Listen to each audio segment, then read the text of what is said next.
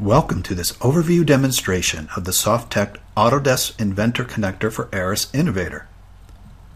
The SofTech connector seamlessly manages and tracks the hierarchical relationships between Inventor parts, assemblies, and drawings, along with any associated bills of materials.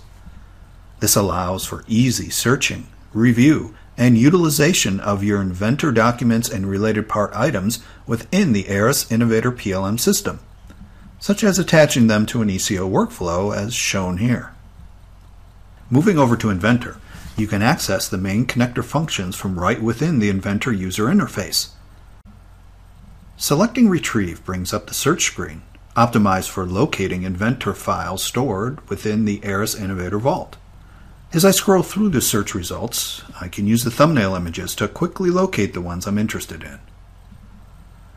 I'll select this assembly drawing and display it using the connector's hierarchy viewer.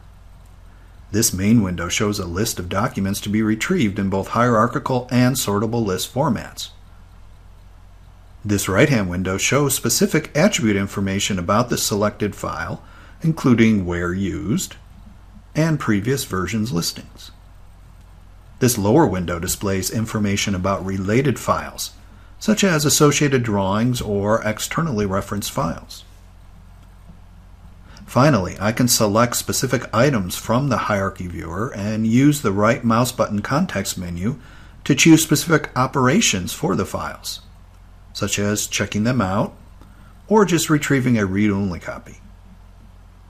Selecting the Retrieve button completes the operation and delivers the files from the vault to my local work folder, along with optionally opening it in my current Inventor session. I'll open the top-level assembly model, select the existing rear cover part, and using the Inventor Component Replace command, swap in this new cover design. Let's now see how the connector facilitates design data reuse by allowing you to easily locate and utilize Inventor files previously stored in the vault. So this time, instead of selecting the Inventor Component Replace command, I'll select Replace from the Connector toolbar menu. This automatically brings up the connector search window, and I'll do a search on any Inventor files with prop in the name. Using the thumbnails, I can easily spot the new 4-blade design, and selecting it and completing the operation automatically retrieves the file from the Aras Inventor Vault and swaps it into my assembly for the existing 2-blade prop. I'd like to now utilize one of our existing retaining nuts in my assembly, so I'll choose Insert again from the Connector toolbar, and this again places me in the Connector search window. I'll do a partial part number search, select this component, and now completing the operation allows me to place this component right into my assembly. As you can see, this part has several iPart instances that I can choose from. So I'll select this size, and then I'll add a couple constraints to complete the placement. I'll now complete my design changes by better securing the new rear cover with some standard machine screws. I have Inventor Content Center installed, so I'll use its browser to select the appropriate size screw, insert the first instance of the screw into one of the new cover's existing holes, and then finally use the circular pattern command to fill the remaining holes in the cover pattern. Now that I've completed my assigned tasks as the Inventor designer, I need to check in the new version of the design into Aras Inventor. I'll begin by issuing the Register command, opening this window, which shows a list view of all the parts contained in this assembly.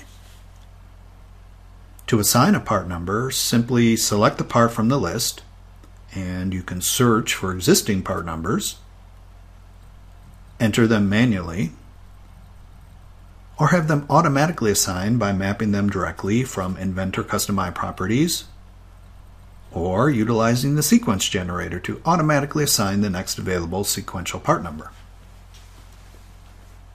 Selecting the retaining nut, we can see that the connector also recognizes all of its existing iPart members and can assign unique part numbers and BOM part items to each one.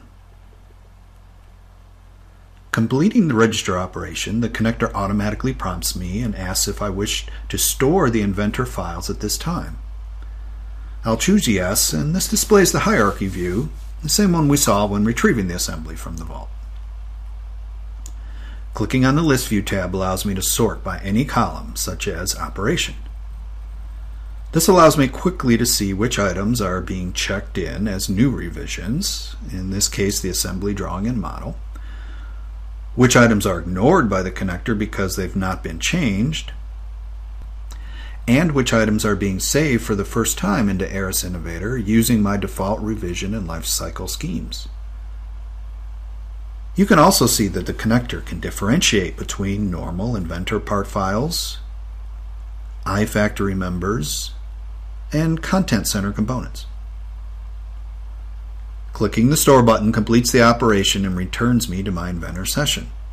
And I'm prompted one last time if I would like to optionally update the bill of material hierarchy for this design.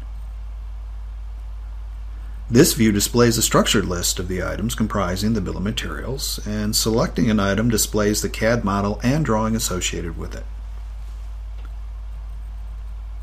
That completes the Inventor design update task, so I'll go back to the standard Aras Inventor web client view to show how the updated design information and all related items are now available to any users that have the appropriate permissions within the system.